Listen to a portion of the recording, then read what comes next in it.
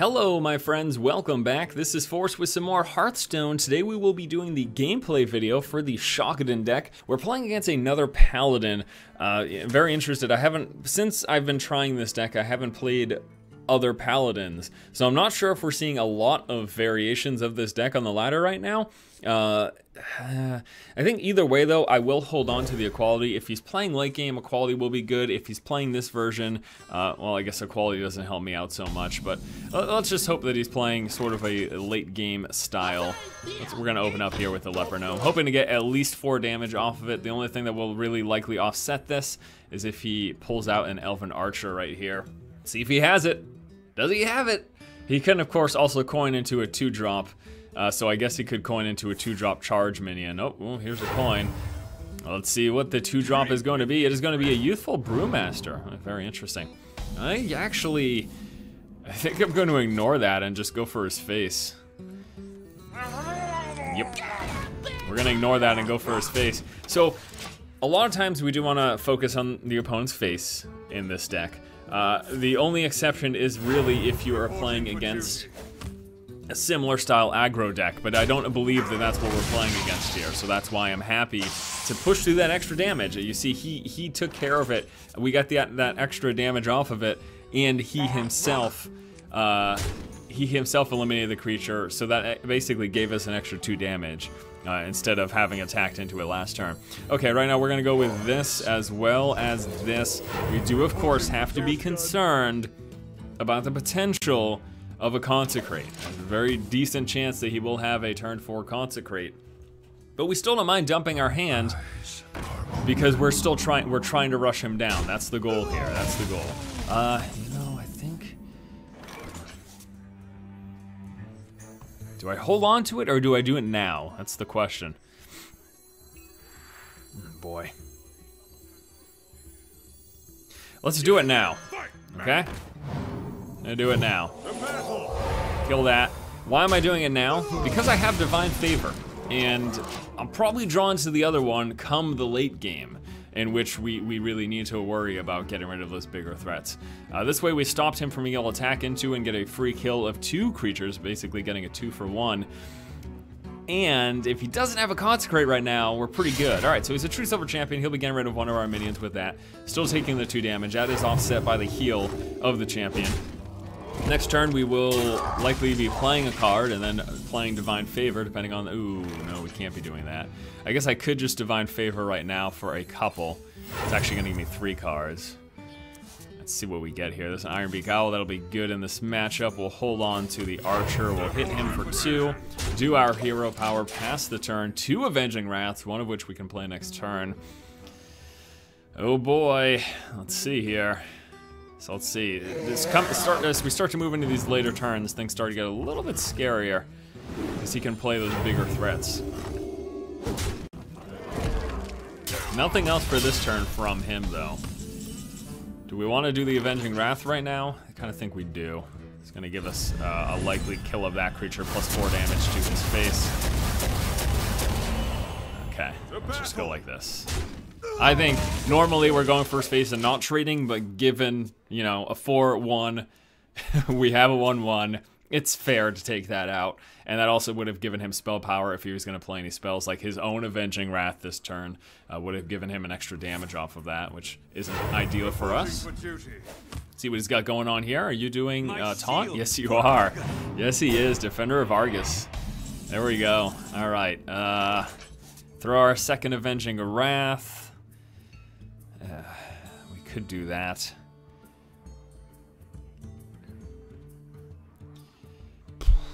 I don't know, though. I don't know that I really want to do that. That's the thing. Let me think. You know what? We're gonna do it. Okay. So here's what I'm thinking. Clear the taunt. We could have also obviously Ironbeak Owled, right? We could have also Ironbeak Owled. However, I'm more concerned about his big taunts like Tyrion coming up. That's a major concern. Oh, this is interesting. He also has Elven Archer. I'm very intrigued by the deck list that he's running. Reporting for duty. Very, very intrigued. We're gonna be able to double Wolf Rider right now for 6 to the face, plus a Leper Gnome. Yeah, we're gonna throw down that Leper Gnome. It'll be a guaranteed 2 damage to his face. So we can get rid of these. He can go this, this, this. Or he could just throw down, if he has a Consecrate right now, that'd be perfect for him. He'll still take that 2 damage unless he can silence us first. There's the Tyrion. This is what we saved Iron Beak Owl for. This is precisely the type of thing we saved Iron Beak Owl for. So there's this 2 to the face. He's down to 2. Let's see what we get. There's an equality. Not really what we want. Let's silence that. Let's throw down a Divine Favor. Let's see if we draw the win. We do, right there. The Bluegill Warrior. There were other potential draws that we could have gotten for the win, but this'll do it. 2 damage to the face. Game number 1 is a victory. Let's go ahead and move on to a second match. And our next game is against a Warlock. I actually don't really like any of this. Maybe hold on to a single Abusive Sergeant.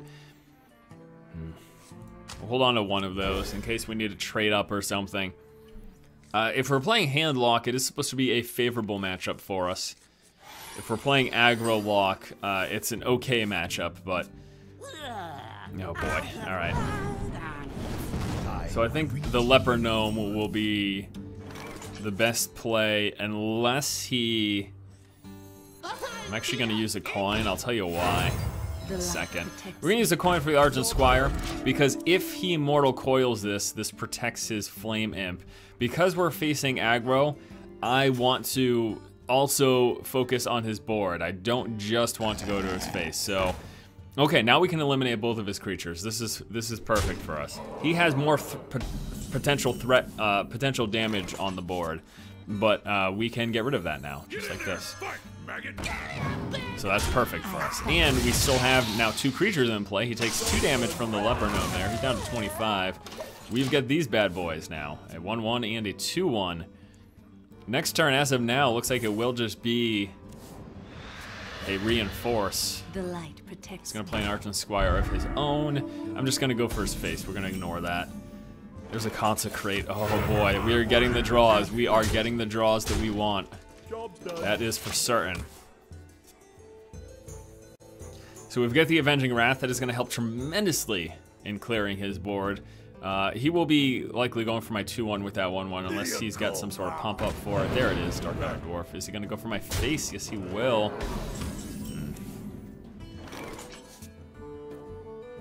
Now, do I drop the Consecrate now, or do I just attack it? I'm going to hold on to the Consecrate. I'm just going to attack it in the face.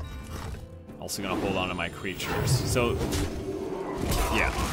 I think it's worth holding on to the Consecrate because the Consecrate doesn't kill his 4/4, but the Consecrate is likely to kill some of his other minions that he'll probably be playing coming up here. We've got 6 damage from the Jenkins. We might be able to set up for a kill very soon, actually. We might be able to set up for a kill very, very soon. Between Avenging Wrath. Okay. Oh, shoot. It stinks.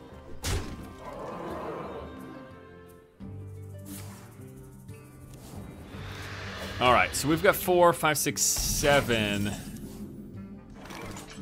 Yeah. Sorry, buddy. This is not looking good for you. So there's his board. The light protects me. Unless he plays some big taunt coming up, we should have this. For justice. Job's done. Pretty much in the bag. We've got the Leroy Jenkins and or Avenging Wrath, either of which will kill him. Now, does he play any taunts right now that will halt progression of Leroy Jenkins to the progression? Halt an attack from Leroy Jenkins to his face? That's the question. That is the question of the day.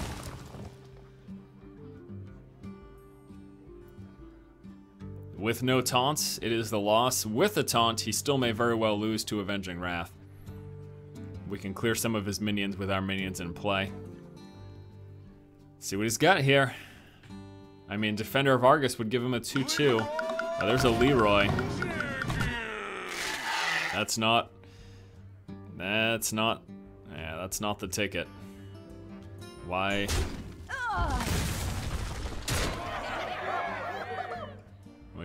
What else do you have? He must just, I don't know why he would, doesn't really matter. Just stop questioning it. Stop questioning it. Attack to the face. Win game number 2. Well played yourself, sir. That's the second match. Let's move on to a third game. And our last matchup for today will be against a Control Shaman. This is supposed to be a tough game for us. I'm assuming it's Control Shaman anyways, because that's what most Shamans that I see nowadays are. Given our opponent, we're going to hold on to this hand. Consecration will be nice for totem clearing. The Ironbeak Owl for his terrifying early game taunts that he could play. The light protects me. It's just not a great, it's not a fantastic matchup for us, so I'll be very interested to see how this game unfolds. And Bombay Mix. Guy likes his liquor. Okay, let's just go with this. Reporting for duty. Job done. Swing on over. Next turn, if we don't have any other play, I might just throw down the Bluegill Warrior. Let's see, does he get, okay, yeah. We'll throw down the Warrior so we can kill that. I'm gonna try to keep his totems low. Ooh, this is nice, actually. All right. Okay, I can dig it. This is a pretty decent start for us. In what is, once again, supposed to be a not a great matchup. An Earth Shock will be fantastic for him. He has them in the deck, because what Shaman deck doesn't? Silence is invaluable pretty much no matter what style of Shaman you're running. There's the Feral Spirits, though. Ooh. Well, I've got an answer for that without losing. Oh no, here's the Earth Shock. Oh, that's sad. All right, that makes me sad. Boo, boo, boo. Right, well, we actually kind of want to consecrate right here.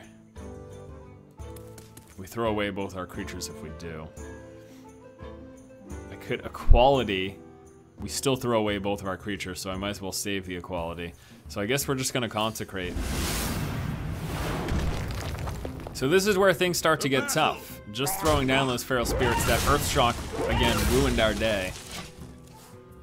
And now we've lost our momentum.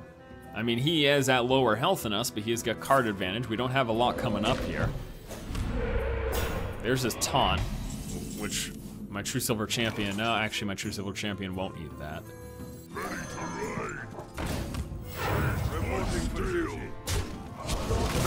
I would ideally want the True Silver Champion to go for his face, unless he plays some creature that I need to kill with it.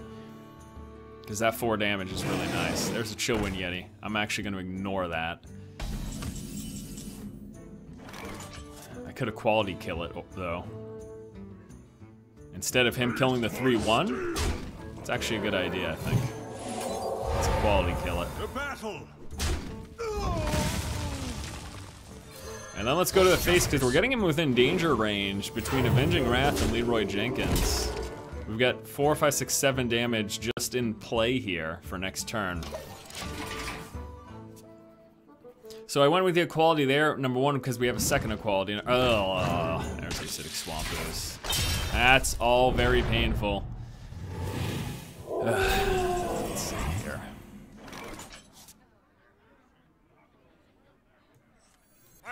It's all very painful.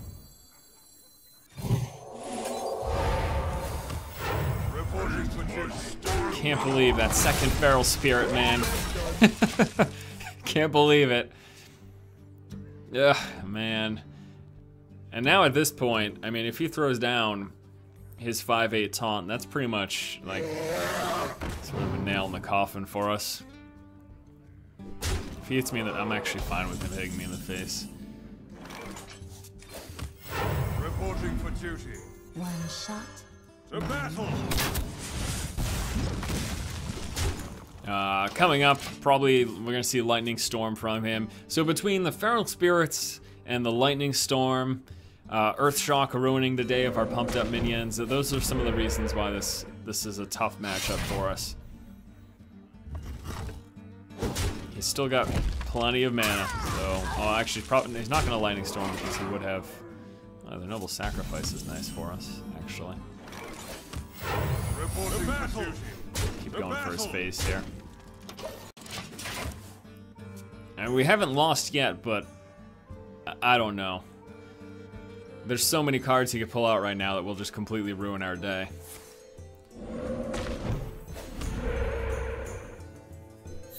Goes for the face, eats the 2 from the sacrifice. So we could kill that next turn. But I mean, he's so low at this point. Our only chance of winning is to continue to Zerg him down, so I don't know that I can throw those away. Ugh, that sucks. Going for my face too, okay. Hammer of Wrath, let's do that first to his face. There's Divine Favor. Oh my gosh. Oh my gosh, guys. This is unbelievable.